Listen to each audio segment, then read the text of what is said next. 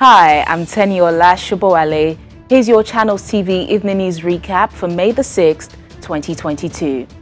The Supreme Court on Friday partly resolved the ownership dispute in 17 oil wells ownership in favor of the Rivers State government in a judgment prepared by Justice Ellen Ogunmiju but delivered by Justice Emmanuel Agim. The Apex Court dismissed the counterclaim ownership put forward by the Imo State government.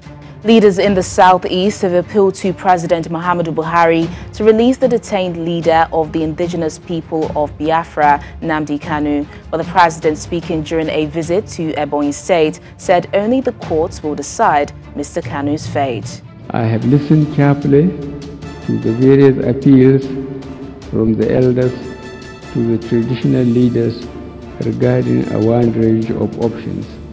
And as I have said previously, this matter remains in the full purview of the court, where it will be properly educated.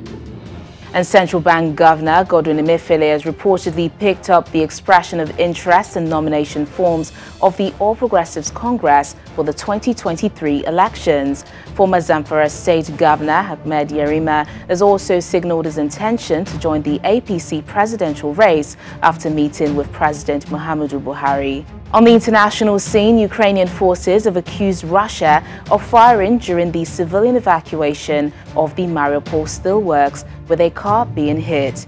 There are thought to be about 200 civilians, including at least 20 children, trapped with Ukrainian fighters under the Mariupol plant. And in sport, Arsenal manager Mikel Arteta has signed a new 3-year contract that will keep him at the Emirates until 2025.